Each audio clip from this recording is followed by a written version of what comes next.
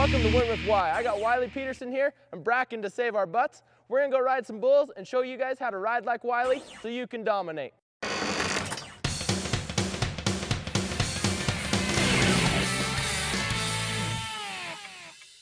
All right, I got my lovely assistant Garrett here to show us some of the safety equipment. It's evolving, and a few years ago you never saw a bull rider look like this. This is kind of the way the future of the bull riding is going to look. So I highly recommend a helmet. Basically, I call it a bull riding safety system. As you can see, the face guard is titanium. The chin guard is attached to the face guard.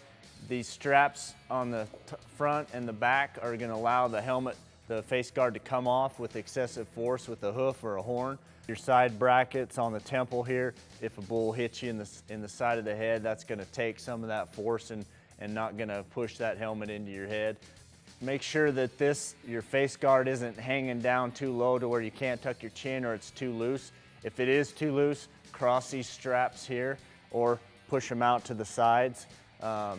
Make sure when you buy your helmet that you measure your head to where it'll fit, to where this face guard doesn't come down too low to where you can't tuck your chin. You want to be able to tuck your chin all the way to your chest.